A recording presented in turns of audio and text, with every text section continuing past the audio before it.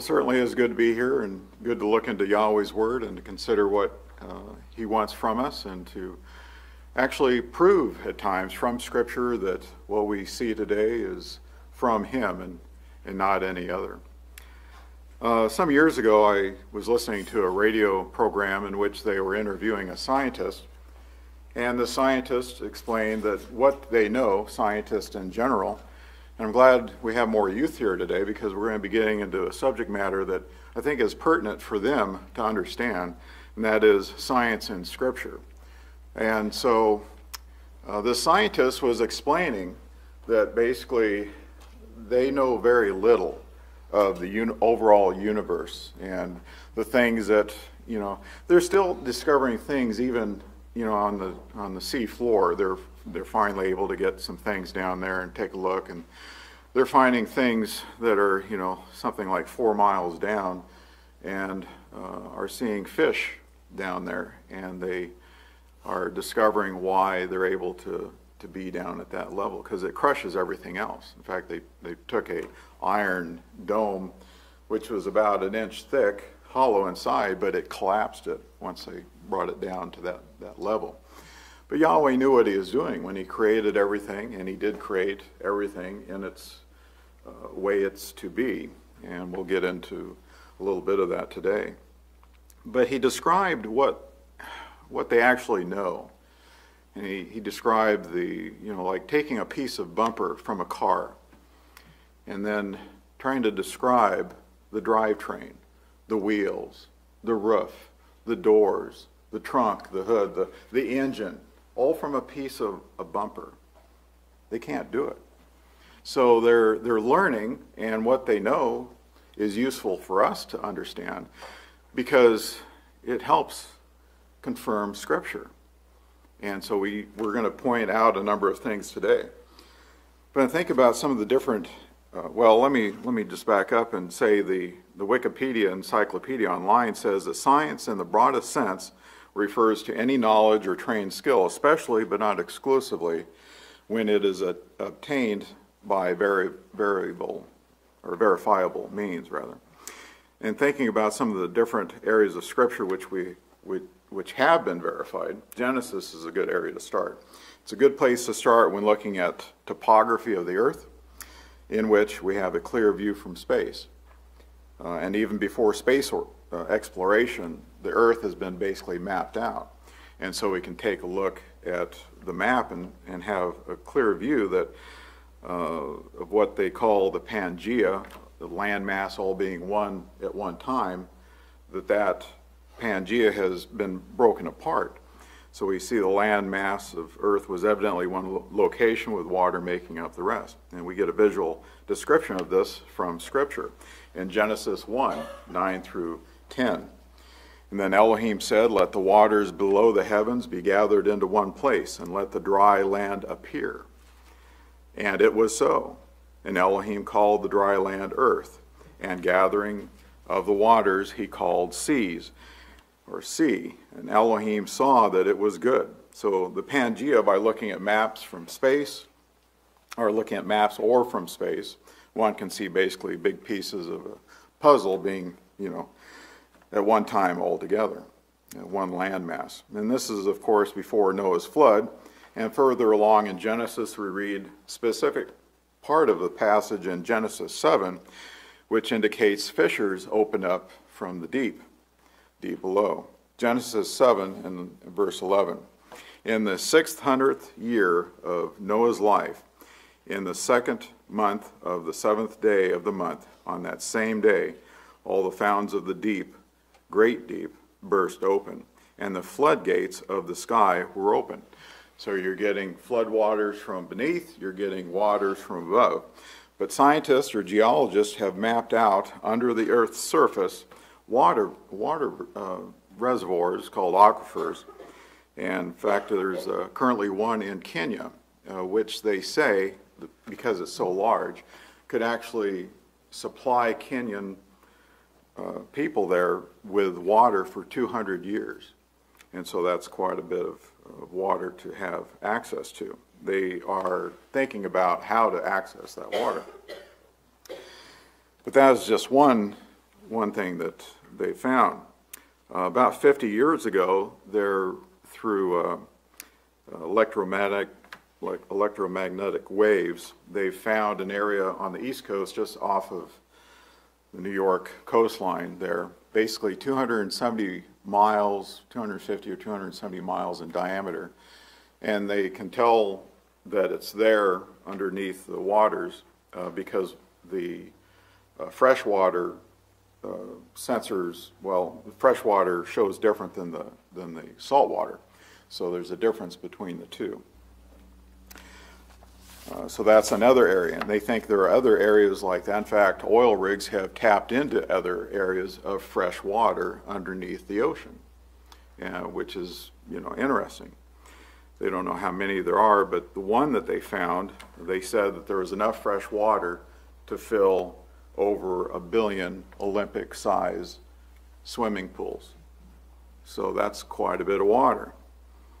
But still further down, down past the Earth's mantle, 400 miles, they have found in the transitional zone, also called the asthenosphere. Some scientists have suggested there may be at least an equal amount of the oceans, or up to 3 times the amount of the oceans that we see today, the amount of water. They say that there's an equal amount, if not more, underneath, about 400 miles down. In 2014, they found a diamond that was brought up by a Brazilian volcano that had minerals in it. However, one of the minerals within the diamond was named ringwoodite, actually contained water in it. And the diamond had other minerals from water. But they are now saying that it is from that area that has water in it. And the geologists, scientists agree that it's from that transition zone, way deep under our feet. But the point is, Genesis 7:11 is describing fountains of the great deep burst open, is describing what science today is confirming. That the fact that science, all of the fountains open up, would indicate great seismic activity, such as to what had been seen today in what is called the Ring of Fire, to make that happen. Basically, the Ring of Fire is a tectonic plate movement that is still occurring with great earthquakes, and geologists say that there's 452 known earthquakes along its path. In addition to evidence of the water in the deep, we can look at Scripture for what science has termed today as the evaporation cycle, or water cycle, being clearly described before any man knew what the process was or how it worked. In addition to evidence of the water in the deep earth, we can look in Scripture, which talks about the evaporation cycle. Ecclesiastes 1:6-7.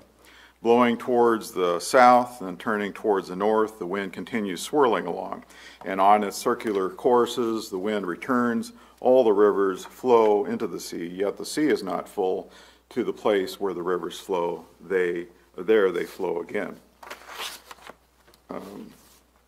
So before the flood, there evidently used to be a type of greenhouse, type of canopy made of water, fog, but also somewhat describing an evaporation cycle in this process. Genesis 2:6. But a mist used to rise from the earth and water the whole surface of the ground.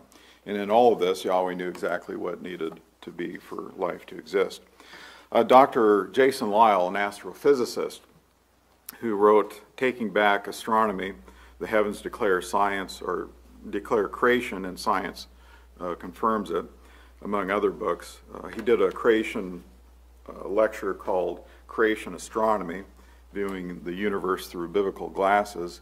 There's also a DVD out by answersingenesis.org, which gives some interesting facts about different things. One of such is the moon is pulling away from the earth, and mathematically it would be touching the earth 1 billion years ago. He mentioned that because scientists currently give 4.5 billion years for the universe.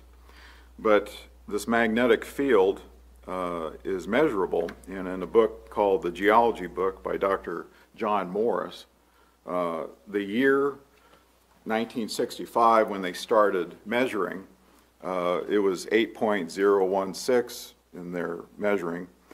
And in 1925, it was 8.147 in measurements. And then 1880, I'm sorry, we're going backwards. It's actually weaker and then comes to a stronger point. If we go from the bottom up, 1800s to 1965, actually they were able to measure back in 1835 exactly, 8.558, in which if they calculate further back, Dr. Lyle said that if we go back 5,000, 6,000 years, it's actually no problem. But if we go back, say, 8,000, 9,000 years, then there's a problem because the magnetic pull would be so strong it'd pull the iron out of one's body. And so these are things that they look at, the creationists look at, but yet there are atheists and agnostics, but some are turning into creationists due to the discovery of DNA, which are clearly instructions as to how we are to live and how other things are made. 1 Corinthians 15 verse 39. All flesh is not the same, but there is one flesh of men, and another flesh of beasts, and another flesh of birds, and another of fish. So clearly Yahweh has set up the DNA, which are instructions for each and every living thing. Trees produce trees. Dogs produce dogs. There are different types, just as there are, humans, we have variations, but we don't have humans that turn into trees or frogs that turn into people, these type of things. And that's the point, and Scripture points that out. Romans 1:20, for since the creation of the world, his invisible attributes, his eternal power, his divine nature have been clearly seen, being understood through what has been made, so that they are without excuse. So we're told that Elohim created heaven and earth, and we have no reason to doubt it, but people do. In Genesis 1:1 says, in the beginning of Elohim created the heavens and the earth. And scientists are now trying to show other planets which exist in the universe which can support life. They continually look for and listen to other signs of intelligent life. Yet many still fail to see that there is a creator who says that this earth is special and was created specifically to inhabit life. In Isaiah 45:18, it brings us out. For thus says Yahweh, who created the heavens, he is the Elohim who formed the earth and made it. He established it and did not create it a waste place, but formed it to be inhabited. I am Yahweh, and there is none else. So formed to be inhabited. The sun is just at the right location, as well as the moon, but as the moon is moving away from the earth is moving away from the sun each year, or vice versa, the sun is moving away. But very slowly, but it's measurable. Isaac Newton said that, realized this when he said, atheism is so senseless. When I look at the solar system, I see the earth at the right distance from the sun to receive the proper amounts of heat and light. This did not happen by chance. But, to the astronomers' credit, they are looking out and they see other planets that are basically in the right position. They've found at least 5 or so. But there doesn't appear to be any life on them. And that's because, as we've already read, Yahweh produced life on this earth. Everything else is uninhabited by any life. The world is even described accurately in Scripture as a circle or a globe shape. We realize that today that Yahweh's thumbprint is essentially on all creation, because when you go down to the smallest minuscule subatomic particles, they're going around in circular motions. They themselves are around. And when you expand out into the universe, you have the same type of motions going on. Circular patterns, round things, these type of things. Isaiah 40 in verse 22, it is he who sets above the circle of the earth, and its inhabitants are like grasshoppers, who stretches out the heavens like a curtain and spreads them out like a tent to dwell in. So there are those who are teaching the earth is flat, who point to scriptures like this to show that there's a dome and that Yahweh sits on the top of it. There's a lot of different ideas that are presented. One thing clearly seen is that the heavens are above the earth from whatever vantage point one is. And because we have central gravitational pull, we have people that are standing upside down in Australia that are standing upright. No offense to Australians for standing upside down.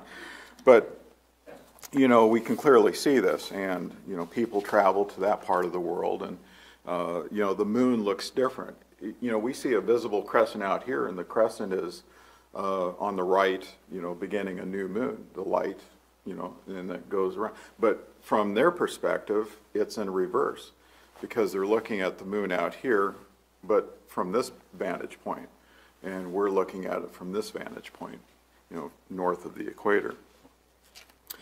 So it's a little different in different areas of the world. Isaiah 55, verse 9, "For as the heavens are higher than the earth, so are my ways higher than your ways, and my thoughts than your thoughts." So what are some of mankind's thoughts? Well, some believe that the earth is on a giant elephant who stands on a giant turtle who is swimming in a cosmic sea. That is a belief that some have today. Ancient Israel believed that the earth was literally on pillars. Now, interestingly enough, the Bible in Psalm 75 and verse 3 says that the earth is basically on pillars, and the earth doesn't move out of its place. We're looking at figurative language, poetic language in the Hebrew. And this is where we can get kind of confused if we don't consider that when we read passages like this. So that, you know, we understand that it's not actually talking about pillars, it's actually talking about a way that, a description that we can understand, because his thoughts are so above our thoughts, and his ways are above our ways.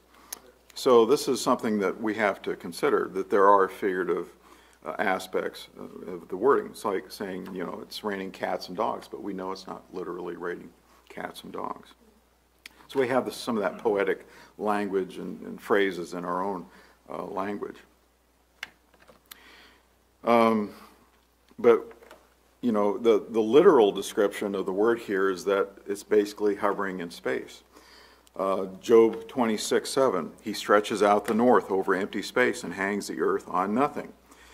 It's not contradicting other scriptures that say that the earth is on, you know, on pillars, because that is figurative and this is literal, as we, you know, can see from space, you know, a blue marble. In fact, NASA runs basically a 24/7 satellite just imaging the earth, and it's always in a rotational, you know, pattern.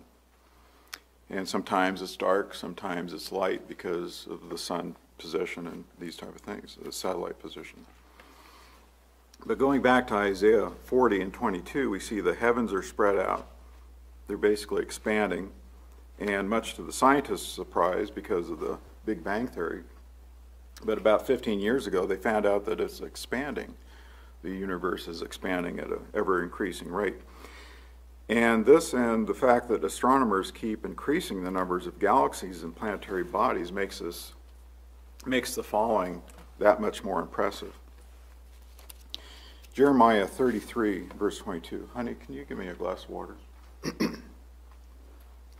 "As the host of heaven cannot be counted and the sand of the sea cannot be measured, so I will multiply the descendants of David my servant and the Levites who minister to me."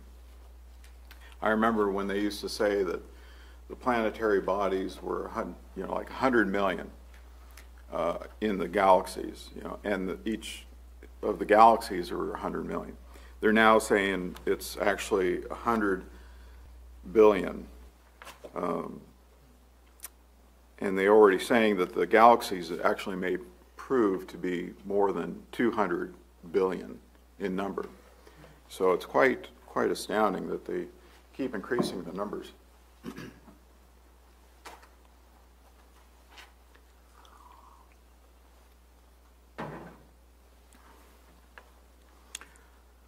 And they'll no doubt count more as the satellites come out. They have the Hubble telescope, but they have a new one that's coming out that's going to be many times stronger than it. Psalm 102, 25 through 27. Of old you founded the earth, and of the heavens are the work of your hands. Even they will perish, but you endure, and all of them will wear out like a garment. Like clothing you will change them, and they will be changed. But you are the same, and your years will not come to an end. And while matter is decaying, and everything, as the Apostle Paul says, is going to be, or the Apostle Peter rather says, is going to be burned up, there is still some reproduction happening here for the purpose of forming new stars in what are called nebula. Hence, like clothing, you will change them, and they will be changed. And of course, the black holes, which they now believe are in the center of every galaxy, including ours, and they say that the Earth is heading towards the black hole in our galaxy. Of course, it won't happen in our lifetime. I hear a scream in the distance. Maybe some are already heading towards that black hole. But they, eventually everything will be sucked up like a vacuum given enough time, in theory. Isaiah 51:6.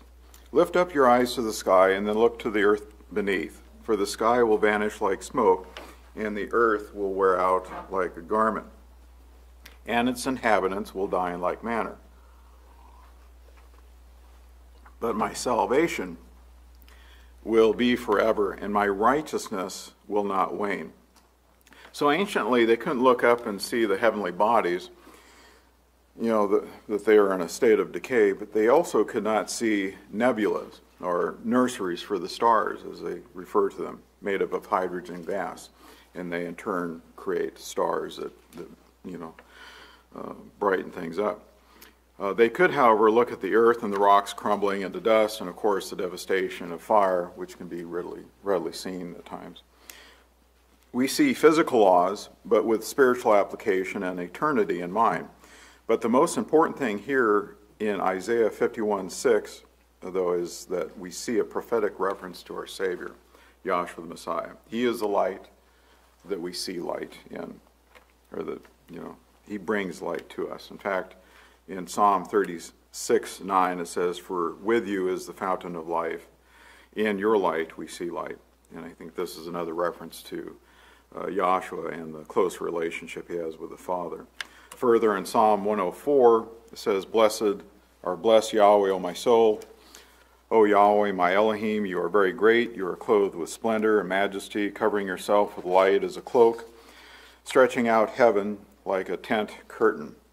So we see some continued figurative speech with some literal meaning involved as the heavens were stretched out. And as mentioned before, they are still moving outward at an accelerated rate, scientists find. I should mention that, and most of you already know this, that there are three heavens identified in Scripture in descending order, the one being the invisible realm in which Yahweh and the angels are in, and the second one in the heavenly bodies, the stars and planets, and then down to what we can see immediately, the whirlwinds, clouds in our atmosphere. A study of Enoch and Elijah would be good for the first heaven. With that said, two heavens can be burned because of physical matter. 2 Peter 3, verse 7, but by his word the present heavens and earth are being reserved for fire, kept for the day of judgment and destruction of unrighteous men. As science finds or advances and finds more out through things like the Hadron Collector, you've probably heard of that. They spent about $7 billion on it. It's a big science project, trying to find the God atom, or whatever they call it, the God molecule, they've actually called it. But they're finding out more and more things. In a book called The God Effect by Brian Glegg, actually, some things are brought out, such as entanglement theory. That's getting into quantum physics, which the idea of a connection between particles is presented. So things are connected, and one molecule or particular molecule or atom can affect another. Einstein said such a theory in his day was, quote, spooky, unquote, and dismissed it. But is this part of how Yahweh can know everything? I mean, does this translate into the spiritual? How does he know our prayer, your prayer, my prayer, your prayer, everyone's prayer? You know, if we're praying all at once, how can he know all that? I know this gets more into the mind rather than the physical, but it's a starting point for the rest of the message. Listen to what King David says here. Psalm 139, verse 7. Where can I go from your spirit, or where can I flee from your presence? Also Jeremiah. Am I an El who is near, declares Yahweh, and not El far off? And not an El far off. Can a man hide himself in hiding places so that I do not see him, declares Yahweh? Do I not fill the heavens and the earth, declares Yahweh? So in thinking about this, you know, life is made up of atoms, the physical life, and molecules too small for the unaided eye to see. These subatomic particles are evidently able to phase in and out of seemingly nothingness. And scientists have actually documented evidence of this happening. So thinking about how things work in the physical realm, there appears to be more of a connection between the physical and the spiritual than we can understand at this time. Now remember, you know, the scientists know about 2% of all that can be known. So we're just starting to understand more, but it points to Scripture in different ways, what they're finding out. So thinking about how things work in the physical realm, there appears to be that connection. But speaking of quantum physics, we have terms to explain the infinitely small, such as neutrinos, protons, positrons, electrons, antiprotons, protons. Scientists have theoretically named another element neutralinos, which is dark matter. And they know it is matter because light can bend around it. So there's something there physically for the light to be able to bend around it. And they say dark matter actually makes up about 90% of the universe. Light molecules, called photons, are said by some scientists to be the first active molecules in creation, which takes us back to Genesis when he said, "Let there be light." Now there's some figurative aspects of that which we could look at as well. But knowing photons, or these light molecules called photons, being first in creation, some scientists are saying, and then we find this dark matter that makes up like 90%. I mean, there's just some things here that we're starting to understand that the Yahweh, when he said what he said in Genesis, makes more sense to us now on different levels. But in thinking about how the physical can be connected somehow to the spiritual, we see in Scripture the connection between Yahweh's Spirit and us through the Messiah. 1 Corinthians 2:14 through 16. But a natural man does not accept the things of the Spirit of Elohim, for they are foolishness to him, and he cannot understand them, because they are spiritually appraised. But he who is spiritual appraises all things, yet he himself is appraised by no one. For who has known the mind of Yahweh that he will instruct him? But we have known the mind of Messiah. So when we think about Yahweh's Spirit, that it can work in conjunction with our own mind. And in just thinking about that, it's, well, basically mind-blowing if we consider it. But there have been some recent movies that have shown people's minds being uploaded to computers, or a robot with a computer-type brain. The problem with this type of idea is that while our brain might be something akin to an organic computer, it's still a physical thing. But with a spiritual component, the working part working in part in conjunction with the brain is this mind aspect, which allows us to think and create and like no other species in the world. And this part actually goes back to Yahweh when we die. Ecclesiastes 12:6 through 7. Remember him before the silver cord is broken and the golden bowl is crushed. The pitcher by the well is shattered and the wheel at the cistern is crushed. then the dust will return to the earth as it was, and the spirit will return to Elohim, who gave it. So Yahshua the Messiah actually expressed this idea when he said in Luke 23:46, and Yahshua, crying out with a loud voice, said, Father, into your hands I commit my spirit. Having said this, he breathed his last. So this ruach in Hebrew, or pneuma in Greek, can be described as life or being. It can be described as mind or spirit. Essentially, the essence of a person we find from Scripture will be returned at one of the two major resurrections. In Ezekiel chapter 37, for example, it appears to be showing that this connection, once again, being restored in a second resurrection for those in what's been referred to as the Valley of Dry Bones. So even if one has turned to dust, a new body, a new brain will function as it was previously, but the person will know who he is or was when the connection is made, when that spirit is given back. So it's complicated, but yet some of the science is backing up this idea of the spirit connecting with the physical through the subatomic particles. Hebrews 11:3, but I know that there's a lot more to it that we don't know. It says, by faith we understand that the worlds were prepared by the word of Elohim, so that what is seen was not made out of things which are visible.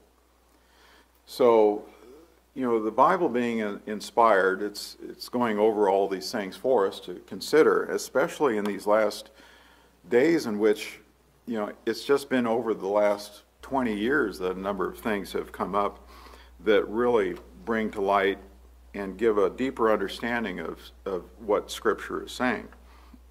But there's much more to come, I'm sure. But when it comes to the physical, biological brain, scientists can explain in part the workings of what is happening. They describe our brains as having 1 billion neurons, which are communicating with at least 1 million billion synapses or connections via nerves. These all send signals occurring 1,000 times each second, which is 1 quadrillion. I'm not sure if we can even wrap our mind around that figure. But those events are happening every second while we're even listening, to me speaking here. But it's happening every second of every waking moment for every one of us. But other than these things, there are chemicals, hormones, nerves, proteins, various other molecules and processes in play. And just to let you know, they have already taken a tiny part of a mouse's brain, sliced it at least 25,000 times. Mind you, it's a small part. Scanned it and copied it into a cloud drive, which took 5 months of continuous microscopes recording and capturing every detail. 5 months to go through this process. There were over 100 million images taken, which took up to 3 months to create a 3D model, which ended up taking over 2 million gigabytes of space. For you guys and gals and computers, you know that that's a lot of storage. The size of the part of the brain they took from the mouse, it was only the size of a grain.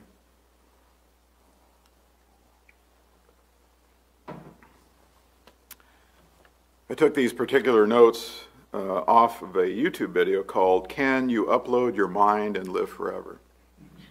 The channel is called Kurzgesagt. It's Kurzgesagt,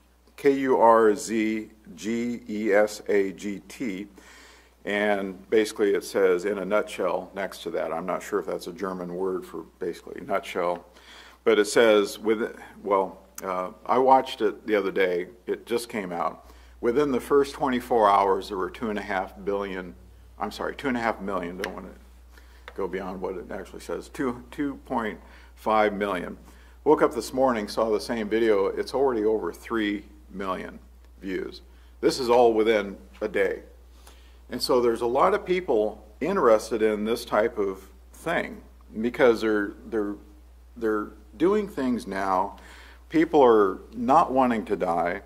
And, you know, just people are fascinated by the possibilities of living forever. And as Ecclesiastes 3:11 says, it says, he has set eternity in their heart. In other words, we all have a desire to live on, and that's been given to us from above. But Scripture shows how this is achievable, and to even utilize a physical body afterwards if one desires, as Joshua did just that on the road to Emmaus in Luke 24, or even showing himself to the disciples in that section of Scripture. Vanishing and appearing in those accounts, even eating some fish in them. In the book of John we read, John 20 and verse 19, so when it was evening on that day, the first day of the week, and when the doors were shut where the disciples were for the fear of the Jews, Joshua came and stood in their midst and said to them, peace be to you. The doors were shut, and yet he showed up. How did he do that? It appears that he walks right through the walls or the doors, and certainly he could if he wanted to. But going back to the idea of matter phasing in and out of nothingness, which science has now shown is possible and is happening, the biblical accounts of Joshua, or even angels appearing and then disappearing from and into the spiritual realm, connects the science with the Bible, or shows how what they're finding out now could relate to how this is being done. I mean, this is way beyond our comprehension, and our minds tend to collapse when we think about some of these things. How is that possible? How can Yahweh be in all things? How can he know all things? How can a spirit being just transform in front of us and become as a person? These are things that science, knowing about 2% of what there is to know, is starting to see a little bit of. But there's so much more that's coming, and this is why it's so important to overcome and to look forward to what is coming, because Yahweh is in charge and he's preparing things that are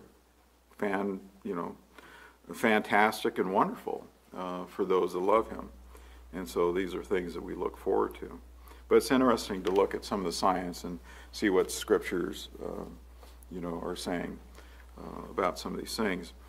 But as we find, other things do as well, show up in science, such as the age of accountability being the age of 20.